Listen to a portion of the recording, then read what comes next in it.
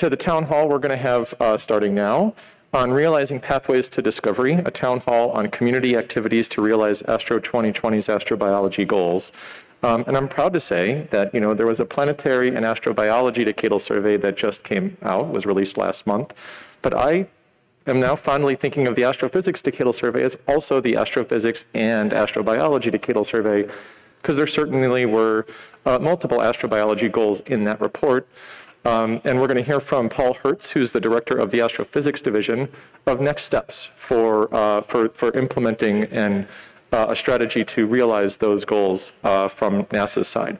That'll be followed by people speaking from other NASA and NASA-affiliated community groups, telling you what they have planned or might be capable of doing. And then we'll end with a chance for all of you to give us feedback on things that you think we can or should be doing, or questions you might have about the activities. And with that, I'm going to hand it over to Paul Hertz. He's going to share remotely and tell you what APD, the Astrophysics Division at NASA, has planned. All right, thank you very much, Sean, and I hope that I'm now sharing correctly. I see your slides. Somebody can confirm that. Okay, thanks. Thanks for the invitation to speak remotely at this town hall. I really appreciate it. And it's great to be talking to the astrobiology community since astrobiology is such an important part of astrophysics nowadays. Paul, at NASA, one moment. We're not seeing full screen, so can you maybe swap displays on your slideshow or? I have no idea how to do that. I'm on a PC. There's no swap screen option available for me. So up on the top, the slideshow menu. Okay. And you want to go full screen, the icon at the bottom. I went. Oh. Wait, just hit from beginning at the top right. Okay, top left. that's where I was. That's where I started. So now that's what I've done. But you're seeing the presenter mode. Interesting. No. Right. So you can swap displays. Can I get a thumbs up from audience members if you can see Paul's slides okay, even in this mode? Maybe folks in the back. Okay, Paul, we got some thumbs up. It looks like you're okay if you're comfortable presenting this way. It looks perfect to me. I don't know how to swap screens. I've got the one I want you guys to be seeing. So I apologize. Some of us are not IT whizzes. So the astrophysics portfolio includes a broad range of space telescopes that operate across the electromagnetic spectrum. We have a portfolio of missions in operations, the blue ones in development. Our missions, including, in the blue, of course, we just launched the James Webb Space Telescope, which will be the next great exoplanet mission. One of the key areas of science for James Webb will be interrogating the atmospheres of exoplanets around nearby stars through the transit spectroscopy method, and searching for, helping us to understand the physics of exoplanet atmospheres and searching for biosignatures in habitable zone exoplanets. In yellow, we have our missions that we're currently building, and those include the Roman Space Telescope, which will do a microlensing survey that completes our census of the demographics of exoplanets in our own galaxy, filling in the habitable zone and out that was not well accessible by Kepler or TESS. And then a great portfolio of very small missions, including Pandora. So a small set that will be studying exoplanets in the next few years. We are one of the three areas of astrophysics theme areas is the exploration of one of the three areas of astrophysics is the exploration of exoplanets. We recently announced the 5,000th confirmed exoplanet, and these are the percentages of the exoplanets in the catalog at the NASA Exoplanet Science Institute at at Caltech, and the URLs there at the bottom. And you can see that that it's easiest to find the gas giant and the Neptune-like ones, but that they don't make up the bulk of the exoplanets when you correct for observational biases. In fact, super-Earths and terrestrials make up a much larger fraction, and those are the ones we're very interested in, as they represent the best places to search for life as we know it. Paul, we're not the James Webb Space Telescope. We're not seeing your pie chart.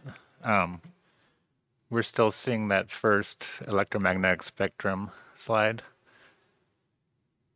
What do you see now? James Webb.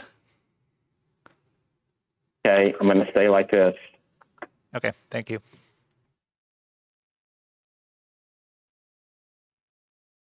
Here's the pie chart in case you missed it. You can see it online. And here was my portfolio of missions, which you apparently also didn't see. So let's go on. The James Webb Space Telescope was launched on Christmas Day last year. Here is the last picture that we'll ever have of the James Webb Space Telescope. This is a picture taken from the rocket booster as the James Webb Space Telescope is heading out into space. We have brought the Webb telescope into full focus. We've completed commissioning the telescope. And you can see here all 4 instruments, as well as the fine guidance sensor, are in focus. And these are sample images taken through each of the imagers on board the James Webb Space Telescope. The James Webb Space Telescope, of course, works in the near infrared and the mid-infrared. Here is a picture on the right of a field in the Large Dimensional Length Cloud taken with the mid-infrared instrument on James Webb compared to the same field taken with the Spitzer infrared camera. And you can see the great, at the same wavelength, you can see the factor of 10 improvement in spatial resolution that we realized with James Webb. And you can imagine how much great science you're going to get because you can resolve all of those fainter sources in the image at the right that are completely invisible in the image at the left. Right now, we are commissioning the science instruments. That's the purple bar at the right there. And we're about a quarter of the way through it. And there are 17 observing modes amongst the 4 science instruments on James Webb, and we will be commissioning all 17 of them between now and the end of June. And once we complete the commissioning, after about 6 months after launch, about the end of June, then we will be ready to start science with James Webb. We'll release some early release observations, and we'll begin the cycle 1 science, which includes guest observers, guaranteed time observers, and early release science. If you want to follow along with James Webb, we've got a bunch of interesting places. The blog is updated weekly with what's happening in the commissioning that week. And then the Where Is Web provides a lot of visual tools for seeing where we're at in the commissioning of the James Webb Space Telescope. The great observatory to follow James Webb will be the Nancy Grace Roman Space Telescope. It is in phase C right now, which is the critical design and fabrication phase. We will be completing manufacturing of pretty much all the parts of Nancy Grace Roman by next year. And then we will be fully into the integration and test part. We're on track for a launch in May of 2027. Nancy Grace Roman is a wide field telescope with the sensitivity of Hubble, about 100 times the field of view, which will allow us to do fabulous surveys. And of interest to the astrobiology community might be the surveys for microlensing discovery of exoplanets, as I mentioned earlier, but also other kinds of time domain surveys with its wide field of view. It's an excellent time domain instrument. So we just received, as Sean mentioned, the new decadal survey for astrophysics, and I'll talk a little bit about what our implementation of it.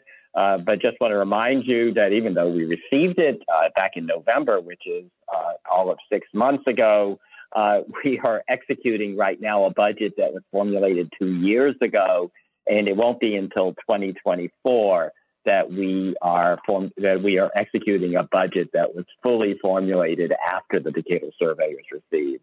And so this is a feature of the federal budgeting process that it takes us time to make changes in our plans, but we are making those plans right now. So this is an exciting and ambitious plan for the next decade. It makes recommendations across the breadth of astrophysics, and its new large initiative is a program of future great observatories that includes a infrared optical ultraviolet telescope that is optimized for characterizing exoplanets around nearby stars, followed by a X-ray and a far infrared great observatory. The decadal survey did make recommendations on how we can improve the diversity of our community, the inclusiveness of our community. These are really important as we look forward to this, to executing this ambitious decadal survey.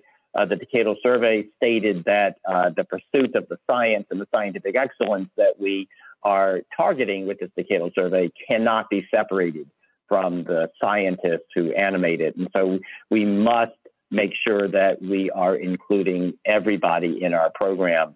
And that is something that NASA is doing. All of our programs and projects incorporate diversity inclusion initiatives, and all of the decadal survey initiatives that we will implement will incorporate those values as well. And I'll take questions on that later.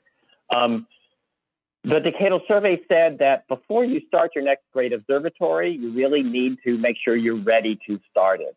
They are exactly right. And in fact, in parallel with this decadal survey being done, NASA conducted its own study of past large missions, including the James Webb Space Telescope, Mars rovers, Europa Clipper, all of our large missions, to figure out what could we do to better perform once we've set our cost and schedule for the missions. And we found 10 things that we can do better at NASA, and we've incorporated those into our plans, and they mostly have to do with doing more work up front than we had previously done in the past. In the past, there was a lot of emphasis on maturing your technologies before you start, and by what we've learned is that it's not enough to mature your technologies.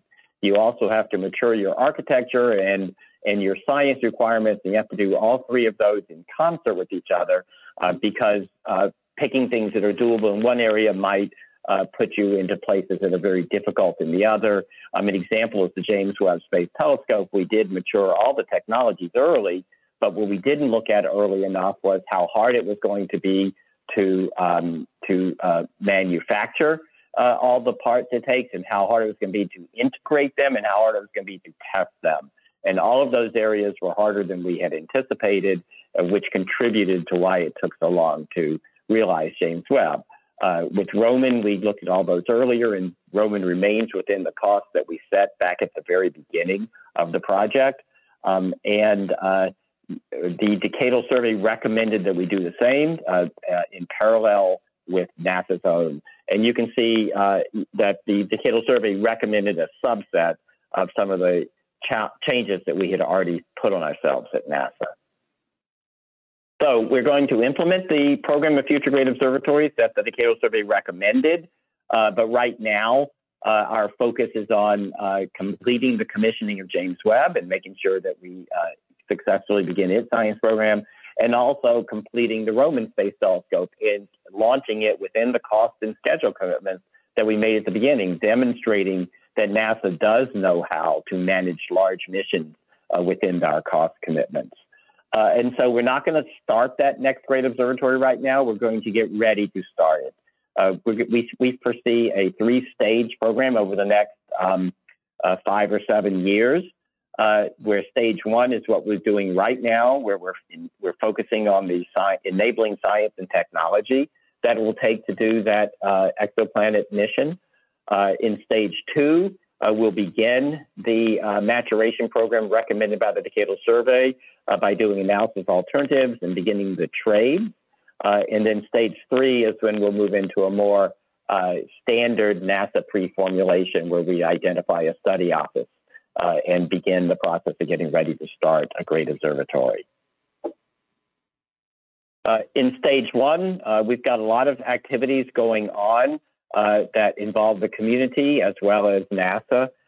We are conducting a lot of outreach to the community in science. We've already had our first workshop and some joint program analysis group meetings. We've got another workshop coming up. We are setting up processes for assessing which science requirements drive the cost and which science requirements don't drive the cost, so that we can do a better job of setting science requirements that can actually be built within the time and cost that we intend to allocate to this next great observatory. And of course, we are updating our technology priorities and our technology gap lists so that we can be maturing the tall pole technologies for the next great observatory. And we continue to provide funding to the community. There's all the decadal surveys, both the astrophysics and the planetary science decadal survey, pay attention to making sure that we're supporting the community to realize the benefits of the money that we spend on the missions. We are continuing to grow our support to the astrophysics community. You can see through this sand chart that we have been growing both research portfolio and the technology portfolio over the years, and now with the launch of the James Webb Space Telescope in the beginning of its General Observer program, we'll be growing that part of our community support as well. And the blue line shows what fraction of the total astrophysics budget gets sent out directly to the community through grants and grant-like obligations, and you can see that it has always been between 10 and 15%, and with the launch of James Webb, it will be approaching 20% in the years ahead. Now, the next observatory is going to be an astrobiology mission. The Decadal Survey recommended that we realize a mission that can search for biosignatures from 25 habitable zone planets, and they said also be a transporter facility for general astrophysics. The challenge of characterizing 25 habitable zone planets requires a large telescope with incredible capabilities, both in optics and instrumentation. And if we build such a telescope, it will have the capabilities of doing transformative astrophysics in every possible area of astrophysics. And so that is the goal that we have. And as I mentioned right now, we are beginning stage one, which is the enabling science and the technology maturation to allow us to move into the stage two, where we'll do the trade studies. So this is what our fleet looks like right now. And the Decadal Survey has recommended missions in the future, and we'll be excited to get them going. And with that, I'm going to, Sean, I think we're going to do all the talks without taking questions. Is that correct? Yeah, I think we'll save questions and community feedback for the end. And Eric, you're going to have Paul continue to share slides. Is that correct? I'm speaking right. So, yep. So I now introduce Eric Momacek, who is the Deputy Program Chief Scientist for the NASA Exoplanet Exploration Program out at JPL. Eric? Thank you. Paul's already introduced me, so I'll just go to the next slide. Paul, I think you need to advance. There we go. So this is my one slide encapsulated the NASA Exoplanet Exploration Program. Let me take my mask off here. You know, if you think back, the 2010 decadal was excited about the search for life around nearby planets and building a large telescope to search them with reflected light, but it said, we're not quite there yet. They said, we need to advance the science, we need to advance the technology. We don't know how many Earth-like planets are out there, how much dust there is around nearby stars. The starlight suppression technologies and other technologies are not quite there yet. So why don't you go back and do a plan over the 2010s? And that's really been the focus of the NASA Exoplanet Exploration Program the last decade. And it's great to see that the advances in the science and technology over the last decade got us to the point where the 2020 decadal was ready to select and go forward with a direct imaging mission. So we've been, the Exoplanet Program Office has been involved with working with the community on some of the mission concepts, including HabEx and LUVAR a few years back, and now going forward with some of the studies that will be taking place with the new decadal missions. The exoplanet program, if you've seen any of the exoplanet travel bureau posters, if you've attended a SEGN workshop, if you've applied for some of the ground-based time through a KEC or the NN Explore program, those are parts of the NASA exoplanet exploration program where we're helping to sustain the exoplanet community, and also we work closely with the ExoPAG, the program analysis group. We have technology and science gap list. We've been thinking about hoping that a mission something like this, decadal 6 meter, we're anticipating that. The technology gap lists have been quite mature. We've had input from the large mission studies. And on the science side, we had the benefit of the 2018 exoplanet science strategy. So really, once the 2020 decadal came out, we're in pretty good shape. We've already been moving in terms of science and technology in that direction. So that's enough on the exoplanet program. Next slide. I just want to circle back to Paul's slide and just think a little bit about the community interface with this stage 1 process. And I just wanted to reiterate that there is time for community input on thinking about the precursor science for the decadal 6 meter. The first workshop was in late April. The next one will either be in late July or early August. And we're working with the community to try to find what the key science gaps are that should be known that are sufficiently important to inform the design of the future flagships. And these workshops are for all three: the FAR IR, X-ray, and the IRO UV. There's the ExoSet, the science evaluation team, and this is another group that will have an interface with the PAGs. On the technology side, we'll have an updated technology gap list, and the community will be able to propose through the Strategic Astrophysics Technology Program to advance technologies relevant to the decadal. Again, and even the changes to that gap list was not all that big because we already had the input from these mission studies going into the 2020 decadal, so there was no major surprises. Next slide.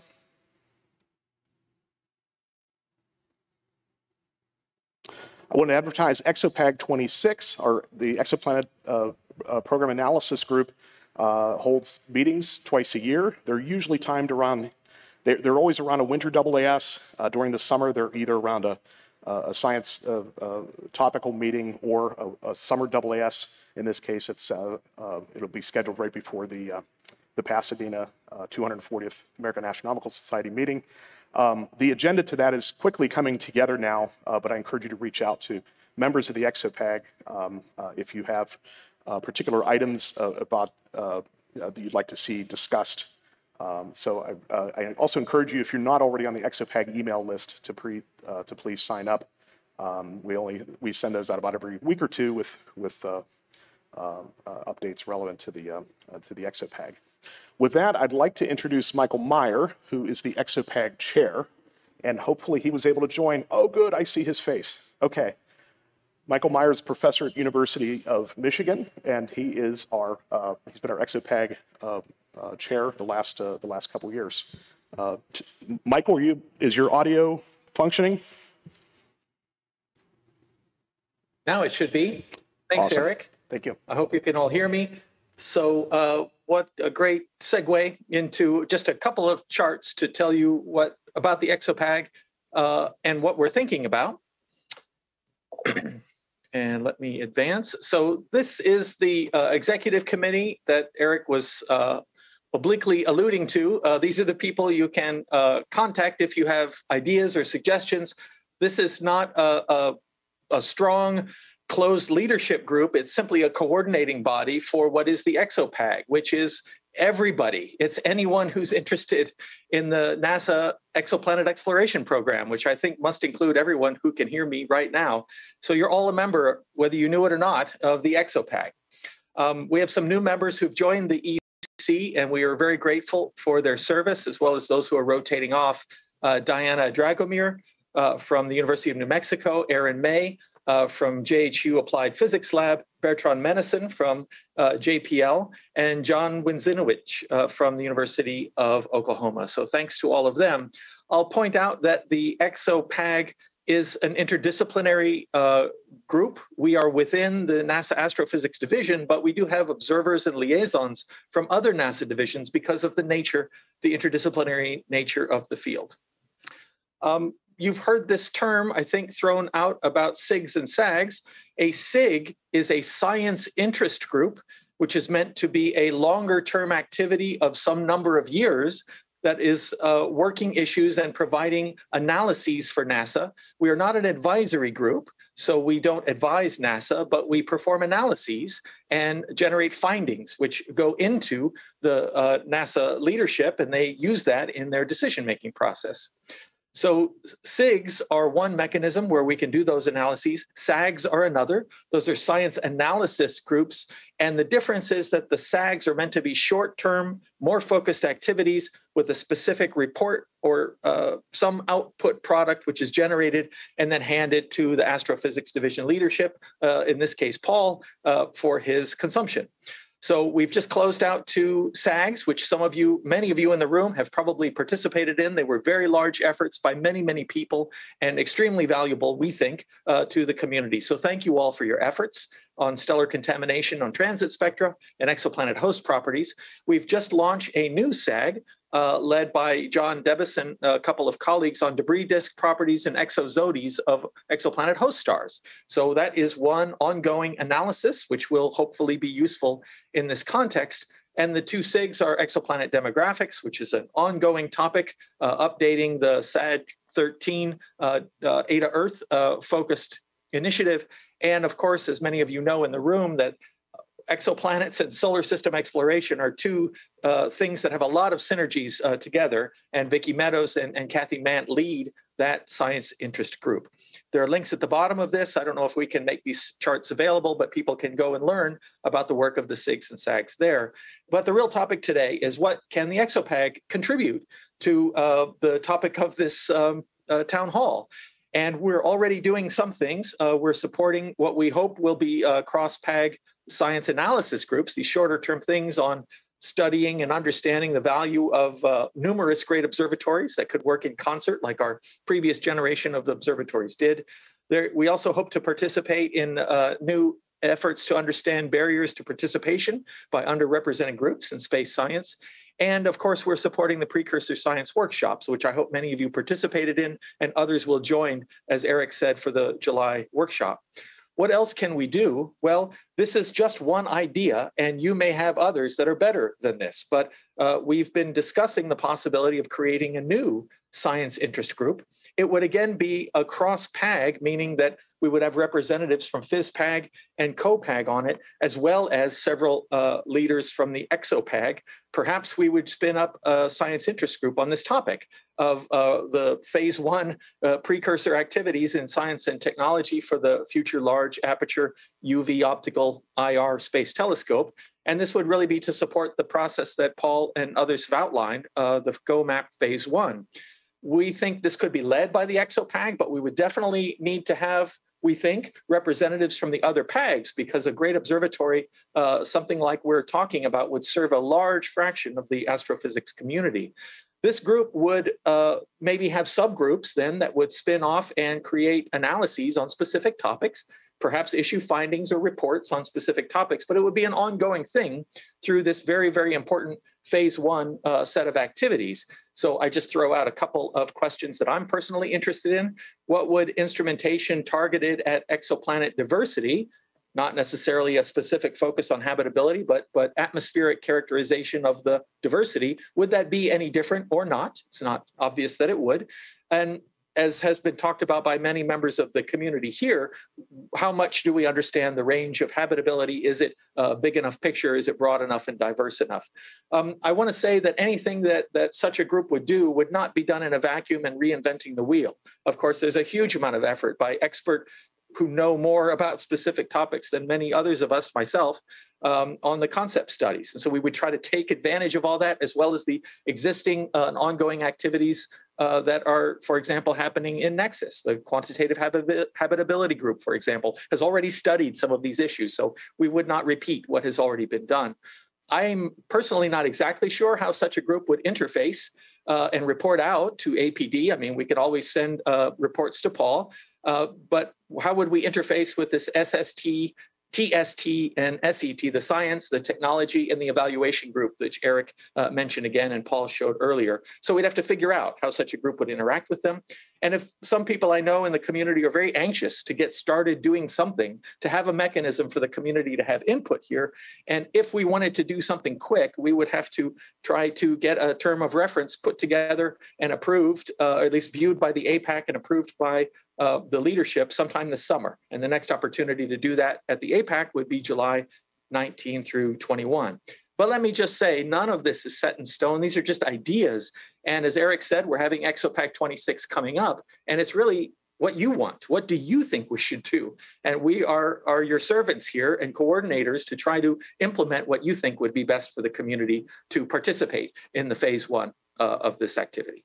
And that's all. Thanks, Sean. Thank you, Michael and Eric and Paul. Our last speaker before we go to community discussion is Victoria Meadows from the University of Washington, also a co-lead for the Nexus for Exoplanet Systems Science, or Nexus, one of the astrobiology program's research coordination networks, and she'll talk about that group's potential activities. Okay. All right. Hello, everybody. Let's see. Let's hope this works. It's been 50-50. Okay, cool. All right. So I am representing my co-leads here in Nexus, and I just want to talk a little bit about what Nexus is and what we've done in the past to give you some inspiration of what we could do as far as precursor science and supporting the astrobiology initiatives in the decadal.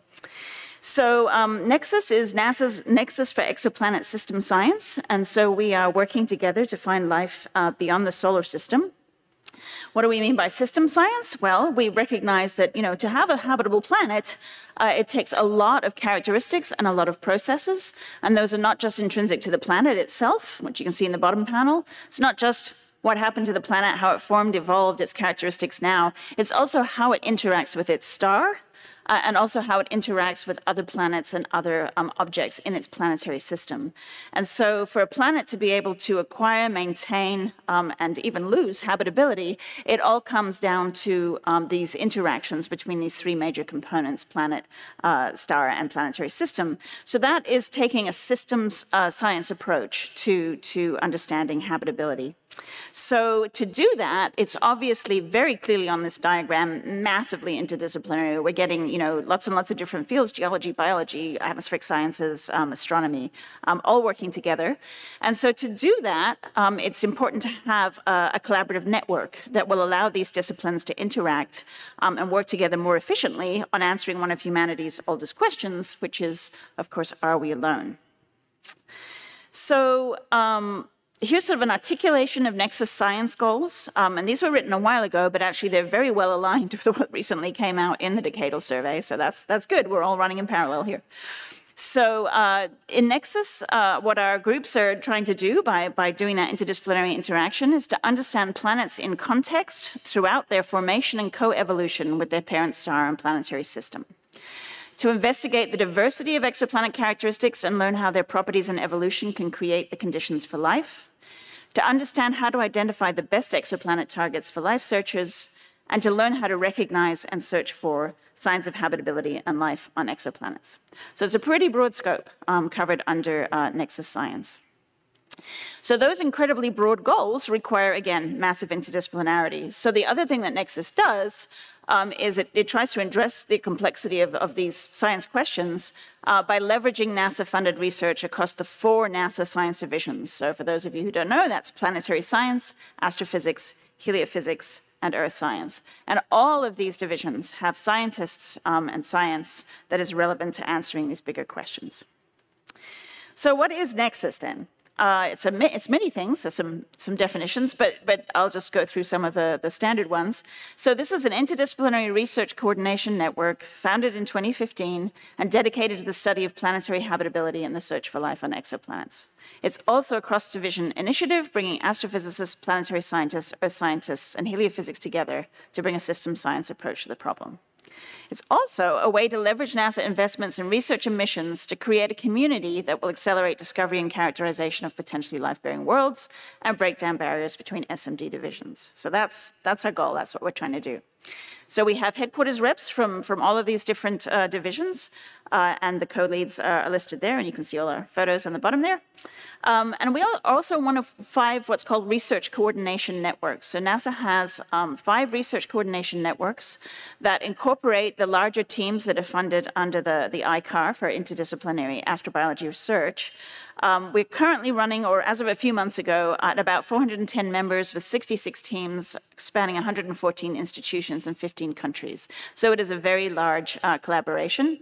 Currently, about 90% of us are from the US, and we have 10% international participation. And Daniel Opie, one of the co-leads, found this number too, just searching on ADS. We have 377 papers that actually acknowledge Nexus so far as being part of what helped that paper to be published. Okay, so here's some example Nexus activities, and I'm also going to go in more detail into things where we're actually integrating science as well. So we can help coordinate community white paper activities, both in response to decadals and other calls, but also in response to science questions that we identify ourselves. And I think one of our most famous and impactful and highly cited white papers is in fact the one that was led by Jonathan Fortney on laboratory astrophysics that we needed to address our questions. In the past, we've had postdoc opportunities. We don't have any right now, but watch this space. We have a whole slew of science working groups, and I'll talk about those in more detail on the next slide. We have infiltrated HabEx and LUVOIR, and we have helped out with science in both the science study teams and also the science technology and definition teams and the study teams for the missions. We hold workshops without walls, so these are virtual conferences that we were doing long before virtual conferences became a thing. And we also hold the HabWorlds conferences. So these are specifically focused on habitable planets, and we held one in person in 2017 and one completely virtually in 2021 for reasons I don't need to go into. We have a communication working group that works to communicate our science to each other and to the general public, and also up to the NASA administration. So we have a group of people who will help you write science nuggets if you would like to do that. We help sponsor student summer schools. We do webinars where we have different disciplines talking to each other.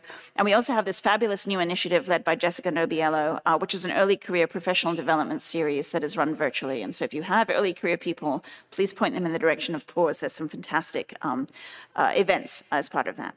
And we also have a public outreach, manyworlds.space blog as well. So speaking specifically to the charge, what Nexus activities, can integrate teams, build community, and potentially address the astrobiology that's been outlined in this decadal survey.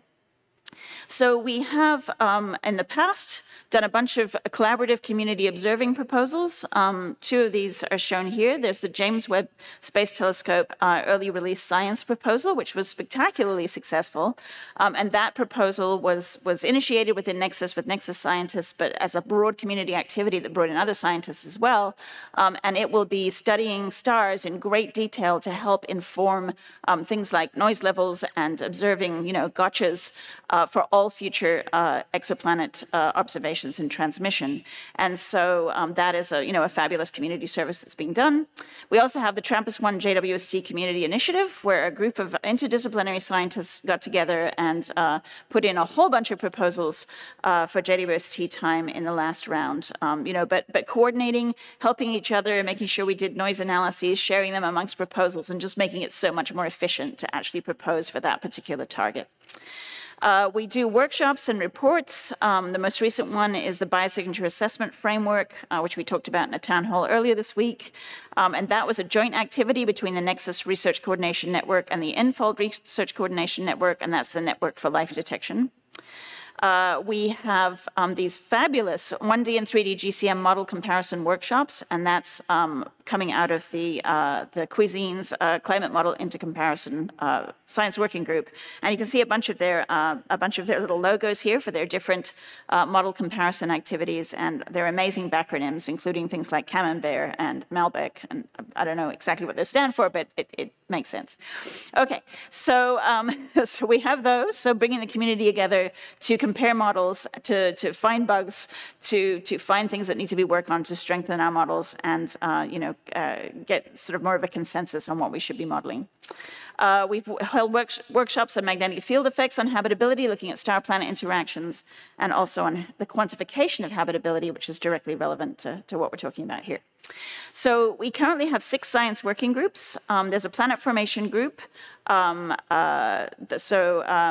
Bose and Sebastian Kreit are actually running that. I'm sorry, I've got old names here. These people have rolled off the leading, and we have new leaders at the moment. We have the multi-domain habitability assessment, the quantification group, which is led by Daniela Pai and Rory Barnes, who is here. We have a biosignatures group, Stephanie Olsen, Avi Mandel, technosignatures, Adam Frank and Jason Wright. And then this wonderful climate model into comparison group, which has done into comparisons for the TRAPPIST system, as well as a bunch of other sort of standard comparisons. And that's Thomas Fachet and Alinda Sol. And then we have a planetary atmospheres and interiors connectivity group that's particularly interested in how interior processes and also exterior loss processes affect the secondary atmospheres that you might get from terrestrial planets. So that's also potentially extremely relevant to the precursor science that we need for these upcoming missions. We have a communications working group. There's sort of inter-team, getting information out to the people within the Nexus collaboration, but also out to the general science community in HQ. As I said, science nuggets, and the, opportunities for knowledge exchange through these various things like the publication bulletin. And we also have regular steering committee meetings of our principal investigators. So when you put in a proposal, if you check the box and say, I'd like to be part of Nexus if I'm selected, then you also become a member of our steering group as well. And so you can have a say in the activities that we take part in. We also have a Slack workspace, with special channels for our working groups and our early career channels as well as our Nexus newsletter. Okay, so given all of these different activities, many of them relevant to the charge here, there are many, many ways to get involved in Nexus. If you do get involved in Nexus, you get access to our announcements, publication bulletins, newsletter, and Slack space. And of course, you'll get sort of first notification of all of these collaborative activities. But you can also propose collaborative activities. And in fact, you don't actually have to be in Nexus to do that. If you come to us and say, hey, I'd really like to hold this workshop, on this thing that's relevant, we can help you actually find the funding and the help that you need to make that happen. So if you just want to, dip your toe in the water, you don't have to apply for membership. You can join one of our science working groups or participate in any of the workshops, conferences, or other community activities that we have there. Or you can join as a Nexus affiliate if you're not already a member of a Nexus team. And so if you go into the nexus.info website and look for the affiliate page, you can apply there to do that. So for the decadal precursor activity specifically, we are going to, we're not going to lay out exactly what you should do. What we love to hear is from you ideas, again, as Mike also called for, what would you like to do? And so we're going to encourage you to propose activities that align with the priorities recommended in the decadal and that could potentially support this pathway to habitable planets implementation. And this could be via either, participating in existing activities in the Nexus Science Working Groups, the model into comparisons, the habitable quantification of habitability activities. You could suggest new topics of studies to those working groups, or you could even suggest a new science working group. That's perfectly fine too. You could organize a community conference on a key topic, and again, we will help you with the sort of the TWISC proposal and everything we need to do to get funding for that. And of course, you could develop community collaborations for any precursor observations in space or on the ground that you would like to get done. So on behalf of the co-leads for Nexus and for the science working groups, we'd love to hear your ideas and to help you get the collaborations and the support you need for your activities. So, please hunt us down either after this or virtually and ask about the opportunities and getting involved.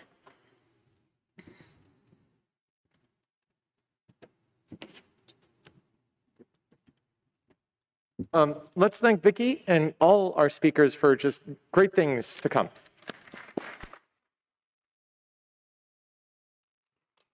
Yeah, come on up. And then I think this is the place where we'd have questions, feedback on anything we've heard so far, ideas for any of these groups. Clearly, there's a lot of ways for us to get involved as individuals and as a community.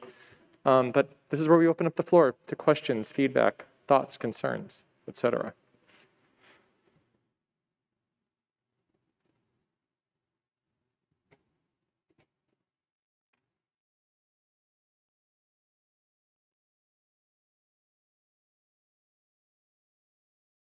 Hi, this is Michelle Hill from UC Riverside. That was great, Vicki. I just wanted to know all the workshops and everything from Nexus. Is there a website that lists everything that is going on? Yeah, if you go to the nexus.info website, it will list our current community collaborations and activities. And if you want to join as an affiliate, you'll get on the email list, and you'll get sent reminders of those. But yeah, nexus.info has listings of all our current activities. Thank you.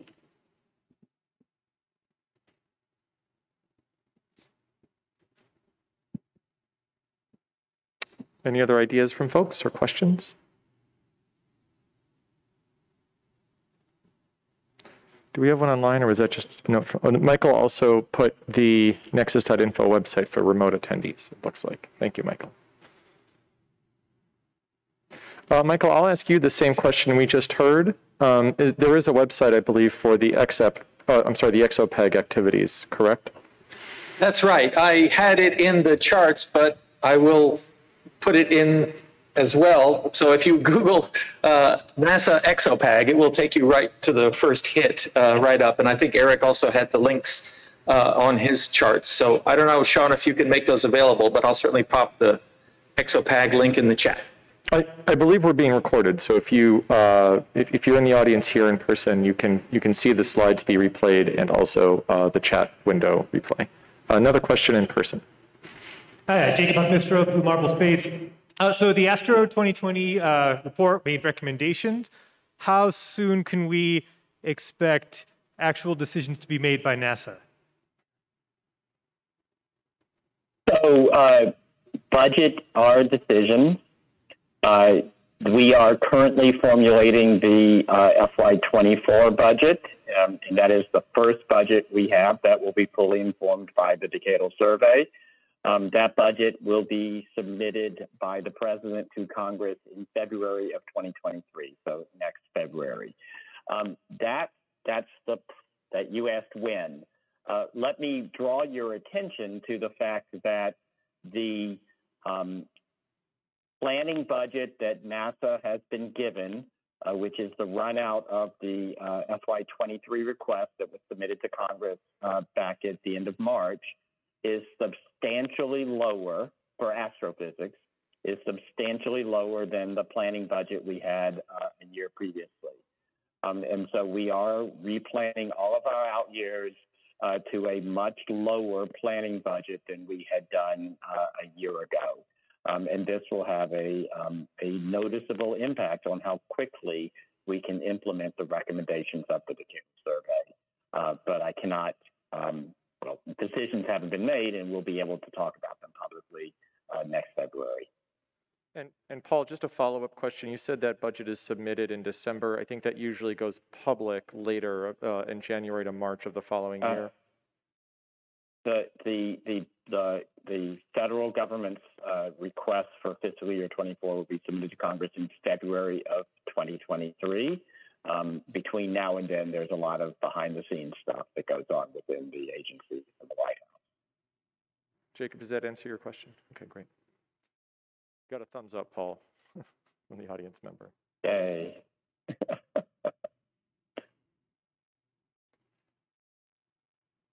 Okay, other questions? Last call. Not that we're in a hurry, but I also don't want to. Oh, we do have a question. Great.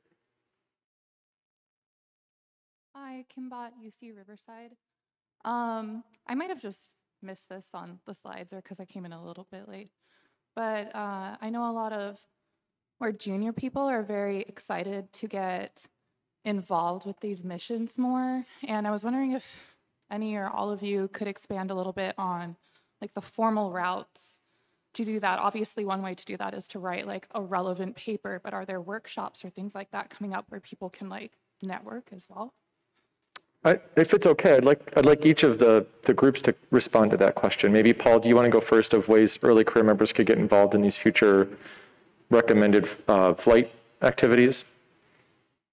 Yes, glad to. So we are in the process of establishing some science and technology strategy teams, which will be made up mostly of NASA people, but they will be coordinating activities and I've forgotten the words we're using, but community groups to help address the topics that we need to address in order to plan the next great observatory. And these will be fully advertised within the community so that people can join them and get involved in those. We'll also be having opportunities for funding. We'll be issuing through ROSE's calls for precursor science investigations, and as always, our technology programs will be continuing, but now our priorities are focused on the technologies needed to implement the decadal survey. So that's with regards to the next great observatory. We have a call for medium-sized mission astrophysics probes coming out, and I know that those teams are being assembled because those are principal investigator-led teams. You'll have to contact the principal investigators. NASA doesn't do matchmaking for those activities. And then the decadal survey is going to be fully informing all of our research programs and our research priorities.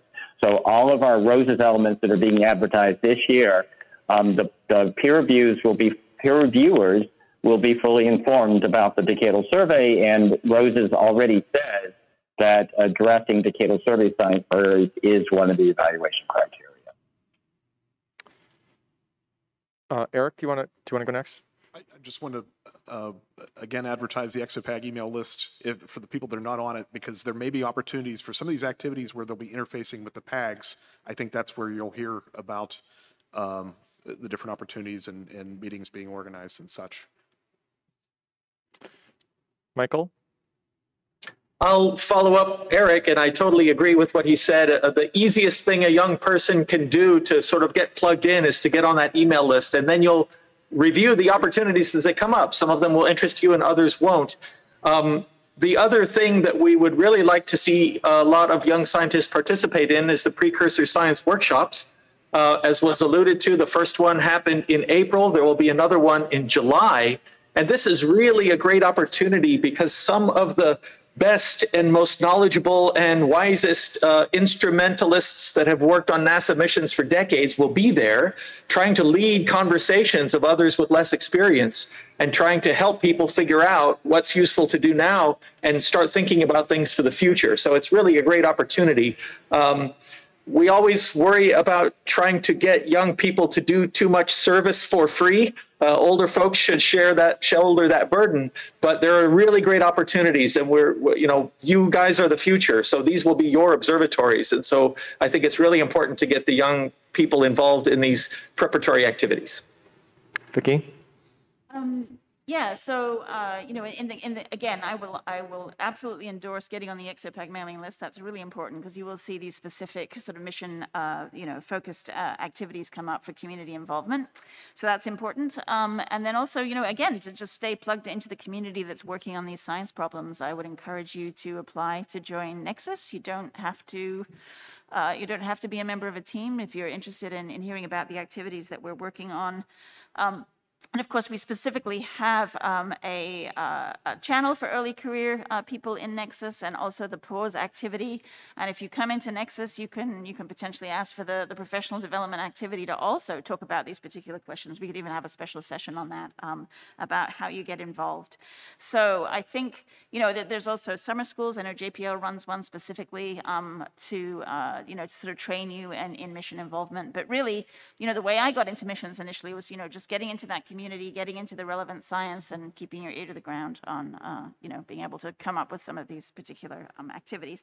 And also, within Nexus, you can initiate activities. You can start your own, collaborative group, or even propose activities, and we can support you with that. Thank you, Vicki. Thank you all. And just to add to this, I'd also just encourage each individual member of our community to take a look at the section of the decadal survey that Paul referenced in his talk earlier on diversity, equity, inclusivity, and accessibility, because it's our responsibility to meet all the astrophysics decadal recommendations, including those on DEIA issues. So please take a look at that and make sure along career lines in terms of early versus late career, but also other demographic factors that we're doing what we were recommended to do. And that goes across all the activities. Hold our feet to the fire on that. Other questions, thoughts? Sean, if I could just, go ahead. No, I was just saying, Mike has his hand raised. Go ahead, Mike. I was just going to say at the ExoPac 26 that Eric already advertised, we're having a kind of mini symposium on the state of the profession to try to address exactly some of the issues you were just raising. Wonderful. Thank you. Dawn, was there something you were going to add to that? No, I was just going to make sure that Michael was recognized as wanting to say something. Thank you. Yes. One short thing. I just want to say to the early career people, the other thing is please reach out to us. It is great going to these meetings and just coming up to some of the mid-career, senior career people. Introduce yourself. Tell us about your research. Show me your poster. It's great to hear what you're working on, and it's great to some of us are also thinking, oh, did you think of going thinking about this? This sounds really relevant to these decadal priorities and these funding opportunities. So please reach out to the folks you see here at ExoPac, Nexus, members of NASA. Thanks. Polly Wrench, NASA headquarters. I also just wanted to plug the PI Launchpad as another great opportunity to learn more about how to get involved in missions and how to propose missions. That's a cross SMD. I also had a question for Vicki. I wanted to ask in terms of your Nexus membership, here at AbSciCon, right, there's such a diversity of science disciplines, and I wondered if you feel like there's any particular science disciplines you'd love to see more involved in Nexus. Heliophysics. We would love to have more heliophysics people involved. I think that's probably our identified biggest issue. Also more card-carrying earth scientists, we'd like to get them more involved. And we've definitely got a very good axis going with astrophysics and planetary science, but it's those other two divisions that, we do have participation, but we'd like to boost it up a bit. So yeah, heliophysics and earth scientists. Great, thanks so much. Okay. Last chance. Now we really are almost up at the deadline, but we still have time for one or two questions or thoughts if there are more. Okay. Let's thank all our speakers one more time. I guess this town hall's adjourned. Thank you.